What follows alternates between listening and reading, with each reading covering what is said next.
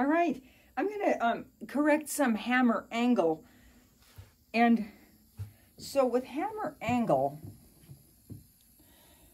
you look at the spacing of the hammers, and if you see any that have wider at one end and narrower at the other, let's see if we can see this.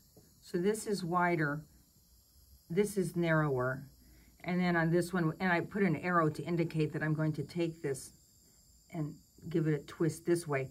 The tool that I use is this Weller Pyro pen, and I got it from an electronic supply store. And I don't know if you can see, I've got a nice little flame in there. So now what I'm going to do is give this a twist,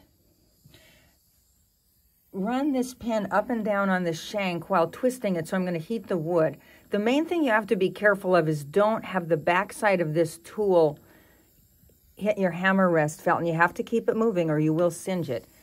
I'm going to hold it here for a second, release it, and now I'm parallel here to here.